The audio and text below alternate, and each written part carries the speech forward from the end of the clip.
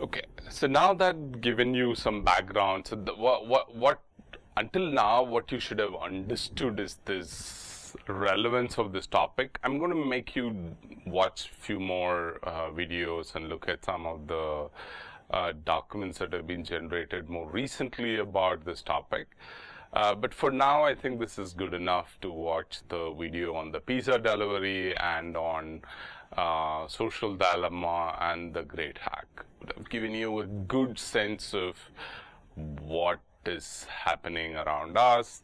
There are a few other very interesting documentaries that have been produced recently, which we'll watch later in the semester.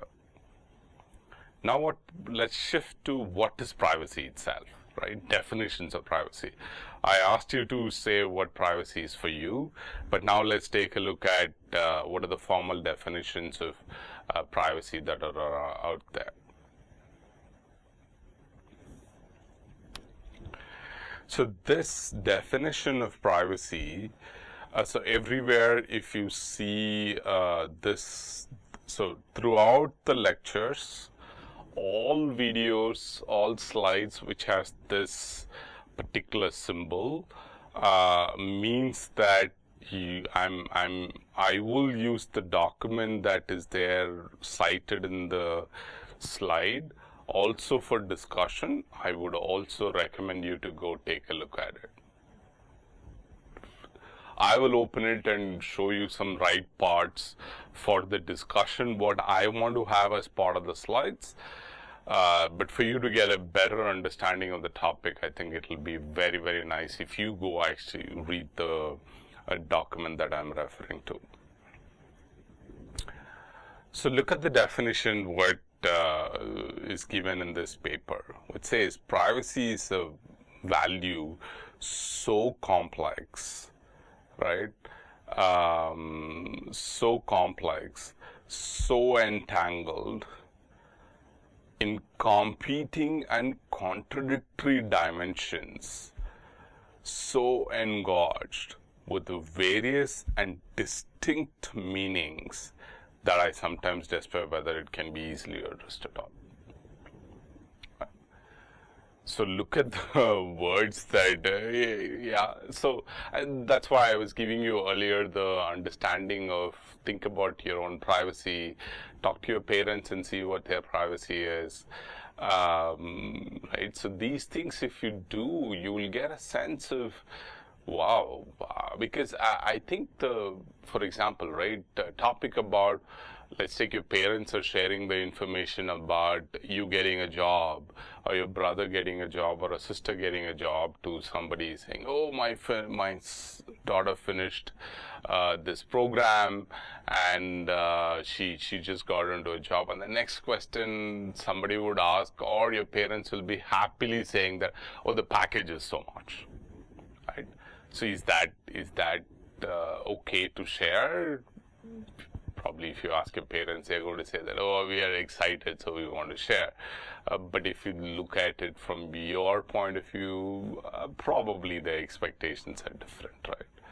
So that's why it's complex, entangled, competing because our own privacy, your own privacy expectations are going to be changing, either in different contexts or when you change your, for example, let's take, I'm guessing many of you would be in the age group, this again generalization, many of you would be in the age group of, let's take 17 to 25 now listening to this lecture.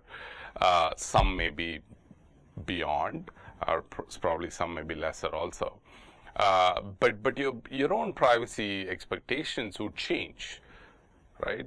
What you thought when you were like 13 to keep private is not what you're thinking right now when you're 20, and it's definitely not going to be the same when you're going to be 30 or 40, right? So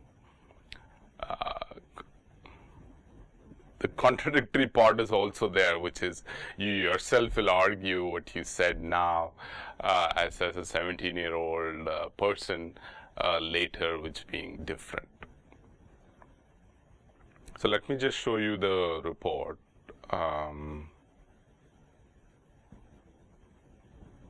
So this is the report that I had it in the slide, which shows that it is three concepts of privacy. The first concept, privacy to the creation, is knowledge. The second connects privacy to dignity, and the third connects to privacy to freedom. So I think this idea of privacy, right, which is right to be let alone, right to be forgotten, all of these themes will come as part of this class, which is what I wanted to highlight as part of this report. So here is one text that I will let you to read yourself to understand the complexity of the definition of privacy itself. Okay? Given that it's a video, you can pause it and read it also, right? So this is what is a report that I thought I will actually highlight. This is what we'll do as part of the slides. Wherever that image is there of the paper, I'd go back to the report and see which aspect, some aspect of the report I'll walk you through, and then we'll go back to the slides again. Control. So continuing with the definition of privacy, what we will do now is we will look at control over information. This is another definition of privacy which was given by Westin, which says that privacy is the claim of individuals or groups or institutions. Keep that in mind, because I think it's not just about us as individuals expecting privacy, right? To determine for themselves when, how, and to what extent information about them is communicated to others. Each individual is continually engaged in personal adjustment process in which he balances the desire for privacy with the desire of disclosure and communication. Right? So it's just continuing to argue the point that I'm saying about it's complex, it's difficult to define, and we are changing our definitions of privacy as we move forward. Westin also created this 4 states of privacy, which is solitude, intimacy, anonymity, and reserve, which looked at solitude means individuals separated from the group and freed from the observation of other persons. This is basically, look, I don't want to be involved in any discussion. I just want to stay alone, is what solitude means. Intimacy is individual is part of a small unit, which is let's take, if you're 3 friends or 4 friends, information just flows only between you and you're very, very close to each other. Anonymity, the point that I said we will also look at later in the semester, is that individual is public. Anonymization is the idea where I want to share information, right? Want to be public, but I want my re-identification, which is me, to be actually avoided. That's the idea here. Individual is public but still seeks and finds freedom from identification and surveillance. Right?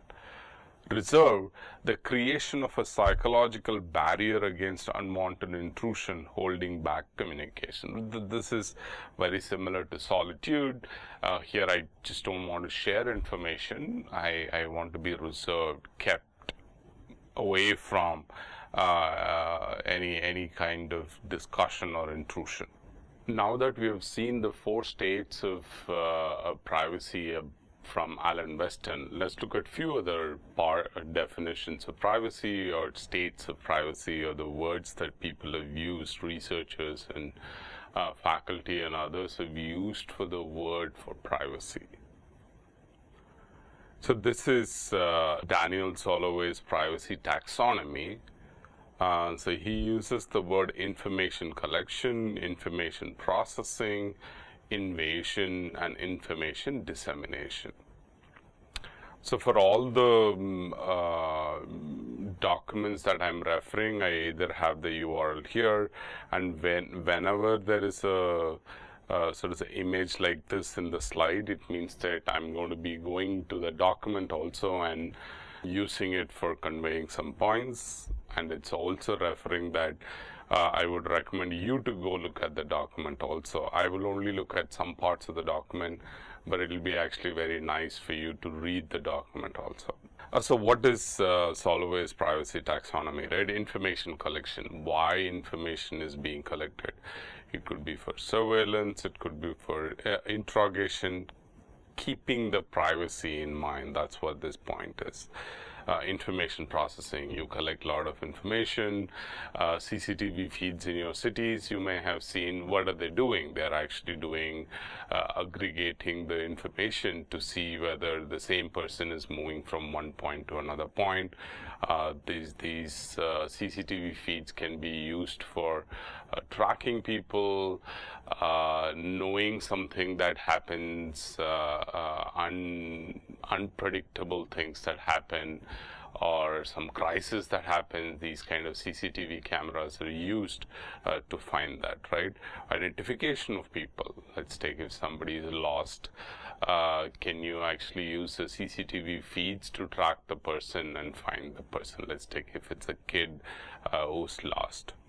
Right, some secondary usage of the processing information that is being collected and processed also.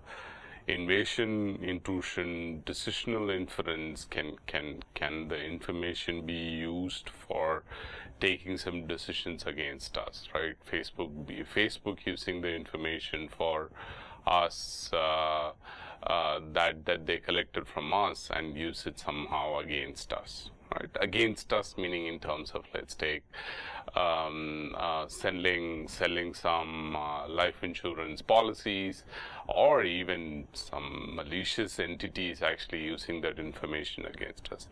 There's been incidences in the past where Facebook post has been used to kidnap people, right? Because the whereabouts of the person is being posted on Facebook, and therefore that information is used for kidnapping the kid, kidnapping people. Information dissemination is breach of confidentiality, disclosure, exposure, increased accessibility, blackmail. All of this, if you see, it's self-explanatory words, but because of information that is being shared, you can actually look at these things being used. So here is the actual document from where I took this taxonomy, which is, if you look at private, so I'm using these documents, I'm also going to convey some other points that probably is important or interesting to know about. In this case, it talks about privacy is a product of norms, activities, and legal protections. Privacy is not merely an individual right, it's an important component of a flourishing community, right? So we saw this kind of a theme earlier also, which is privacy is not just about individuals, it could be about groups, it could be about organizations, it could be about a community. That's what this emphasis is. Right, so data subject is us, our information is being processed. So if you look at the taxonomy that I showed earlier in the slide is basically taken from here. And this describes each of the parts of the taxonomy here in detail.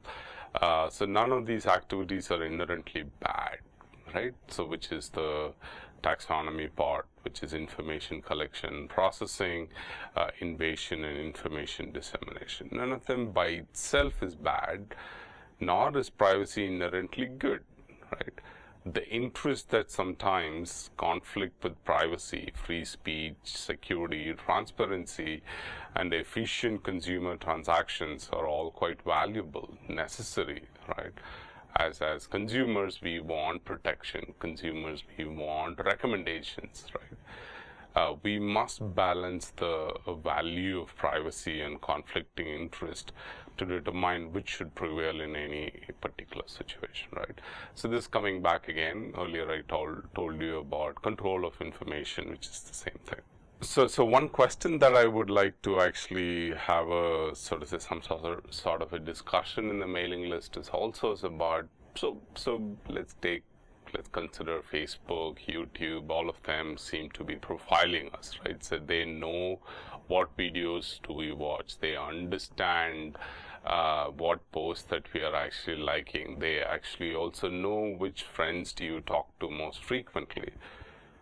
They know all this, right? So because of this, they can actually profile us and say that, oh, you're a cricket fan and you like Sachin Tendulkar, and therefore you should probably like the new ad that Sachin Tendulkar is showing up. Let them show the ad to us, right? So these kind of things are happening. Profiling is by itself a problem. Creating that information about you, knowing that you like this book, knowing that you like this cricketer, is by itself, is that good or bad? It's a question for you. Let's discuss it in the class, in the mailing list, right? So I would highly recommend you to take a look at this document as and when possible. So next, let's look at Westin's privacy indices. So what is this Westin's privacy index? What did Westin do? Westin, over a period of 30 years or so, asked the same kind of questions, right? Similar topics, for example, internet privacy, telephone privacy, general privacy, these kind of topics that he took. He created questions and asked the same questions in statistically representative sample across the US for many, many years. And how is this useful? This could be useful to say that, okay, what are the perceptions of people of privacy over years of a particular topic, right? Very interesting. I mean, I think there are even contradictory views about how helpful these surveys are, but we can get to that later. For now, the Westin's privacy indices are about finding out what US citizens think about the concept of privacy, different types of privacy, for example, and classifying the users into fundamentalist, pragmatist, and unconcerned. This is what he did. He did this to look at US citizens and ask them questions and collected data for many years. And this is a report that was written on top of, so to say, 30 years or 25, 30 years of data collection by Westin, which compared what did he do and how did he actually come up with the classification. So this is the report. Let me go through quickly, not necessarily in detail of all of them. Again, I will leave you to take a look at what is, if you're interested in. So this is basically looking at 30 privacy-related surveys between 1978 and 2004. As I said, they looked at different types of privacy, for example, consumer privacy, information privacy, particularly health here, right? Different aspects of privacy. I'll show you some questions that he asked also. So Westin classified the public into 3 categories. Westin has interchangeably used the following categories to refer to the groups of people that are high and fundamentalist, medium and pragmatist, low and unconcerned. These 3 things will come back in looking at what classification did he do. So one example here given is that so he looked at whether they are very concerned about threats to their personal privacy, whether they agree strongly that business organizations seek excessively personal information from consumers, whether they agree strongly that the federal government, since Watergate, is still invading citizens' privacy, whether they agree that consumers have lost control over circulation of their information. So this is a set of questions that you would he asked, and then depending on the answers for these four, he would actually put them into high, medium, and low, which is if there were answers to 3 or 4 privacy concerns, answers from the above 4 questions, he would put them as high. Then if it's only 2, he would put them as moderate. If it's 1 or no privacy concerns at all, he would put them in low.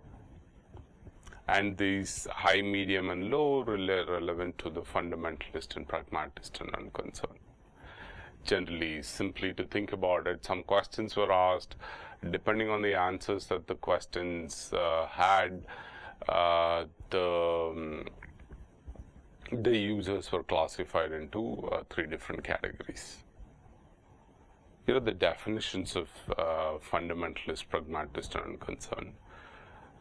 The fundamentalists are generally distrustful of organizations that ask for their personal information, worried about the accuracy of computerized information and additional use made of it, and are in favor of new laws and regulatory actions to spell out privacy rights and provide enforceable remedies. So essentially, these are people who are going to be strict about what information they are sharing. For example, I have some friends who don't show up on pictures when you take, right? We go to conferences, we meet up in places. When we try to take pictures, they're not interested in standing the picture. They would offer saying that, oh, can I actually take the picture and not really be in the picture? One sort of say behavior of this fundamentalist type of people. Pragmatists or pragmatic is that they weigh the benefits of them of various consumer opportunities and services. Right? So these are a set of people who are not really sort of say super worried about their privacy, but they would actually make the judgment depending on the situation, right? Okay, should I give my cell number? So let's take, if I give, they're saying in a point of sale of a product that you want to buy, or a shoe or a shirt that you want to buy, they say that, sir, give your number and we'll give you 10% discount in the bill. Is that something that the user wants to, you want to decide? And particularly you can think about it, okay, if the bill is about 500 rupees, will you do that 10%? Or if the bill is like 50,000 rupees, will you do that 10%? Right, so that's the pragmatist view. They believe that the business organizations or government should earn the public trust rather than assume automatically that they have it. And again, characteristics of a pragmatist. Unconcerned is that the unconcerned are generally trustful of organizations collecting their personal information, collecting with existing organization procedures and uses. So this is a set of people who think that, look, I think Facebook is doing good, Twitter is doing well, government is collecting my information, all of that is good, nothing is a problem. Actually, this set of people may even think that I have nothing to lose. It's okay that if anybody has access to my information. That's the category of unconcerned. So one of the things that you want to know, a thing that will be very consistent across this class, is also that understanding all of this is helping in making informed decision, right? You or any user that we educate through the process is making the choice, making the decision, using that information that is provided. Privacy policy, informed decision. Please read the privacy policy. The privacy policy says something. Make your choice depending on the information that is provided in the privacy policy. Here, if you see high, concern, moderate for 1990 and 1991, the difference is here, which is 46% and 41%, 36 and 39, 17 and 20.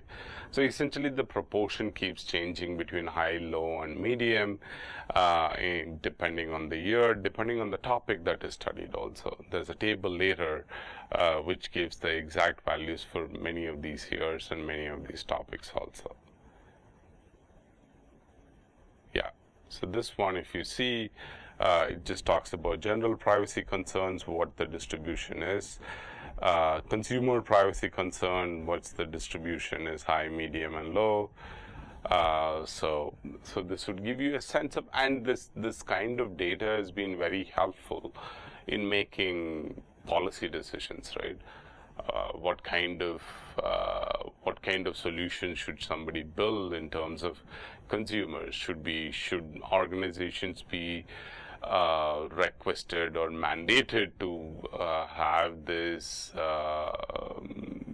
card which can help understand who the customer is, and then use that to make decisions on what products they're buying, right? So these kind of things. Should that be allowed? Should that be not? Or this has been done for many years, so there's a lot of data to show the user behavior in the US at least. Right. So that helps get a sense of quantitatively what is the user behavior, what is the user perceptions rather than user behavior. User perceptions and attitudes, because there's lots of situations that the question talks about, and depending on the situation, how users behave is used for collecting this data. I hope that helps you to understand what Westin had in mind and how he kind of classified US citizens in terms of these three categories. Right, so that's Westin's privacy indices.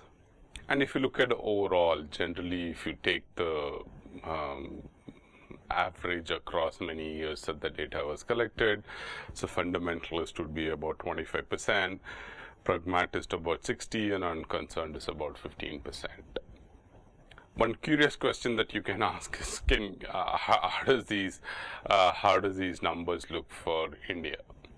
Right? That's something we can ask. You can probably ask these questions for a large set of people and get some numbers, which was tried before. So in 2005, a study was done to understand quantitatively what people think about privacy. This was a very small study in terms of number of users. About 400 people filled the survey, and there was a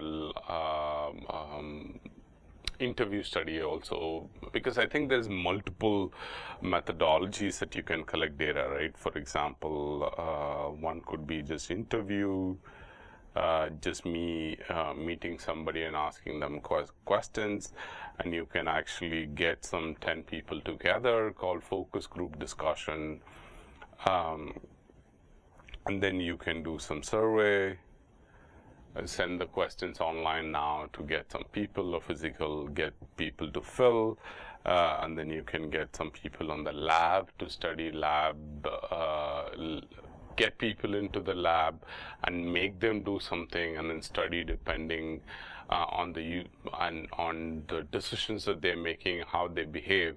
You actually study what they think about privacy, right? And then there is this real world study, or it's also called as field study, let's say. Right. So these are different methods of collecting data, if you were to think about it. So this study was done on interviews and surveys, where different questions were asked in terms of privacy. Some inspiration was drawn from Westin study also to collect this data.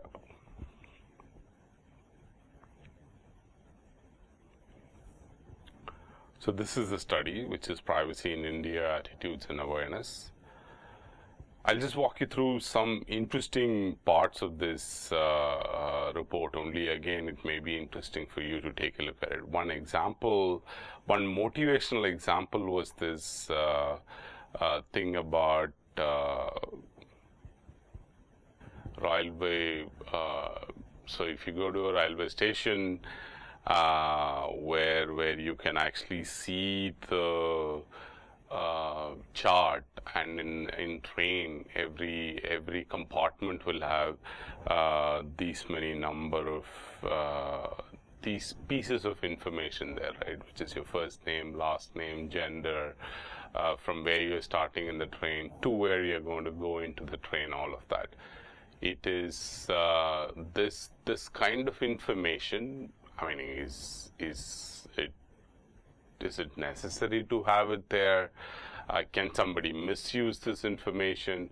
All of that is a big question to ask, right? This information, for example, you could actually start having interesting conversations with people in your compartment, knowing that where they're going and from where they're going to where they're going, which otherwise the train is also probably from that you can get it.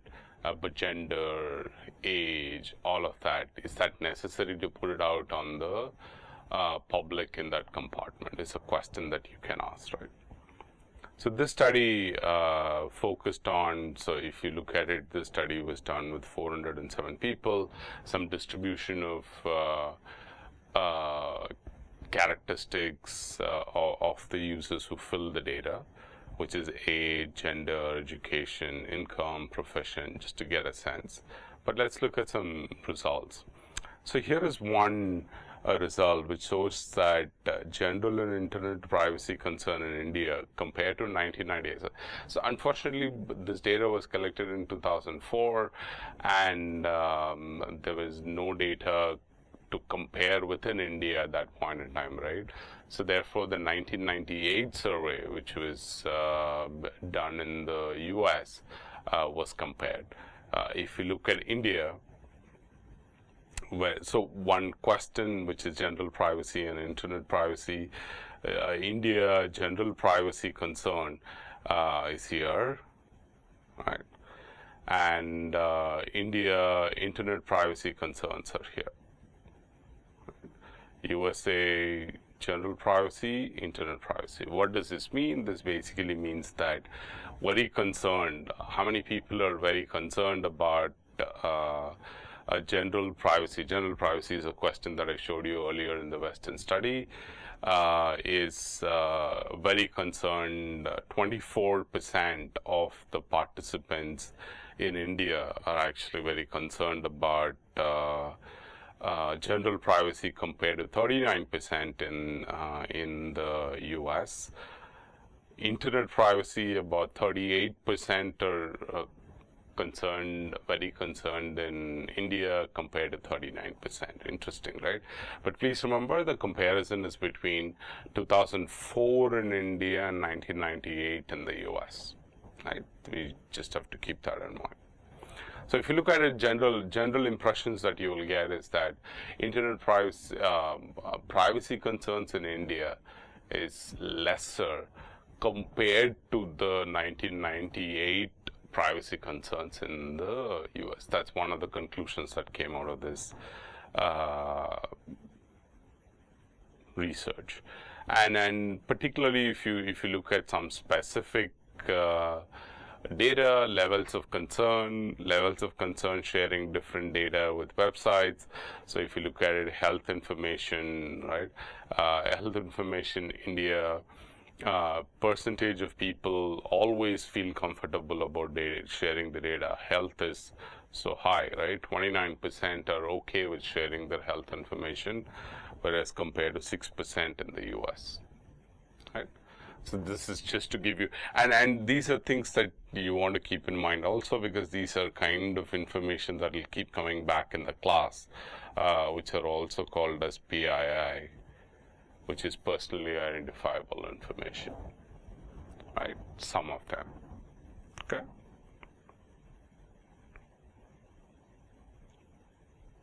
Yeah, similarly, you will see in other parts also where India's data privacy concerns is much lesser.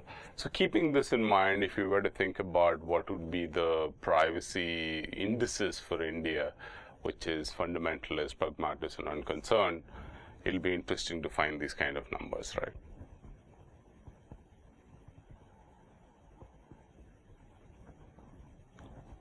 So that's privacy in India first study, and a similar study was done with a large set of users in 2011 and 2012 with 10,427 participants, supposedly one of the largest study on privacy, quantitatively studying the attitudes and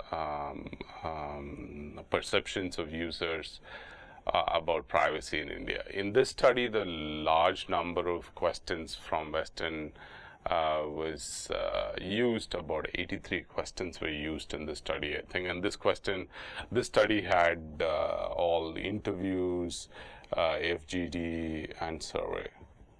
I highly recommend you to go take a look at the report from this link and see, because it's quite a long report, and also the questions that are used are also interesting, giving some scenarios.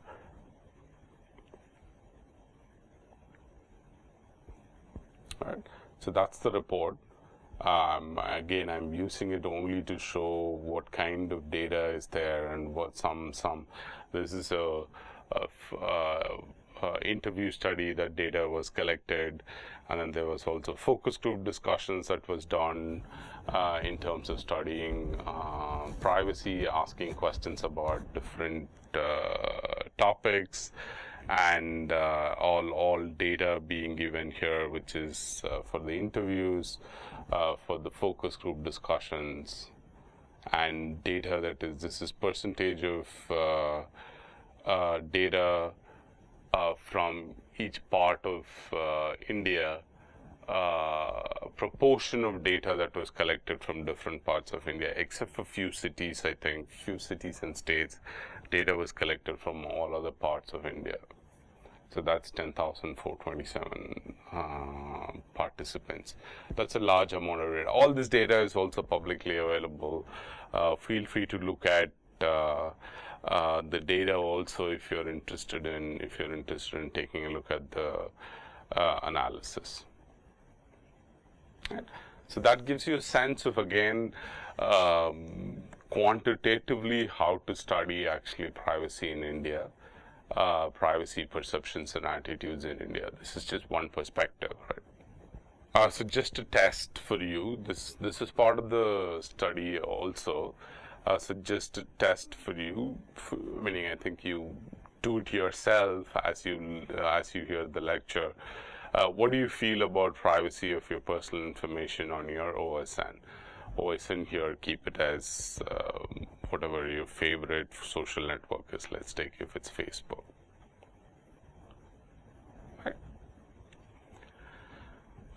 It is not a concern. So this is not 10,427, but it's 6,855, because not everybody, because this was a physical form only for about 1,000 people. It was actually online. Rest of the 9,000 actually filled it in physical form, so they could actually skip the questions. It says it is not a concern at all. Since I specified my privacy settings, my data is secure. Even though I have specified my privacy settings, I'm concerned about my privacy of my data. It is a concern, but I still share personal information. It's a concern, hence I do not share the data on OSN. Right? So just think about it, right? If you were to get 100 people to fill this data, this question, what would the percentage be? And make a note of it as you're listening to this lecture, and put some numbers here. Okay. I hope you can pause it and then put the number. And now let me show you what the actual numbers were, right? So it's not a concern at all. It's about close to 20%. 20% of the people think that, look, I don't really have any concern with the Facebooks and Twitters having my data. It'll be super interesting to know how these numbers change, particularly given the situation now about people watching Social Dilemma on Great Hack. For the students in the class, it's probably biased. If you're listening to this lecture, and if we were to fill this question, I'm pretty sure the numbers are very different from us compared to, let's take somebody who you are at home in a society that you live, or your classmates that you're studying with. If you just do the same data collection, the numbers may be very different. This is 19, and look at this. This is 42%, which says, since I've specified my privacy settings, my data is secure from a privacy breach. Last question like this. If you receive a friendship request on your most frequently used online social network, which of the following people will you add as friends? Right? Keep it for now in Facebook, I guess. Person of opposite gender. Again, the list of options are much longer. This is only to illustrate some point from the data that was collected. Person of opposite gender. People from my hometown. Person with nice profile picture. It says just a nice profile picture is enough. I don't really care about who the person is. Strangers, people whom you don't know. Somebody who you do not know or recognize, but have mutual or common friends, and anyone. Pause the video and then put some numbers for, let's take 100%. I assume you have added some percentages for these rows. Now let's look at what the actual percentage that was collected from the data. This is person with opposite gender is 27%. Right. 2% is anyone. I don't really care about who's sending the request. I'll just keep accepting the request that is coming in. Person with a nice profile picture is just 10.12%. Right. So that's a large number of people who are actually accepting friends' request that is coming in. Most of you probably, if you are thinking about this, most of you will probably fall into this category, which is, look, I don't know the person, but you know what, there are 74 people that are in mutual friends, and of that I know the 6 people who are very careful about picking their friends in Facebook or Insta, and therefore it's perfectly fine for me to actually accept the request. I'm sure that's a very common rationale that we give while making the decision.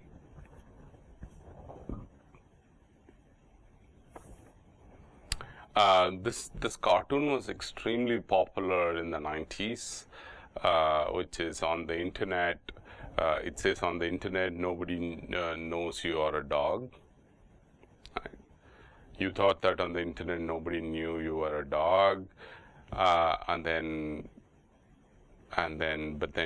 you started getting personalized ads for your favorite brand of dog food. Right? Just to argue the point that, look, I think at some point in time we feel like we were anonymous. Even now, I think many of us will feel like, oh, something that I do, nobody will get noticed. I will actually delete my cookies. I will do incognito, blah, blah, blah, all that, right? So there is those kind of course, those kind of features are available now, which probably was not available when this cartoon was made. But this is definitely what it was in the 1990s.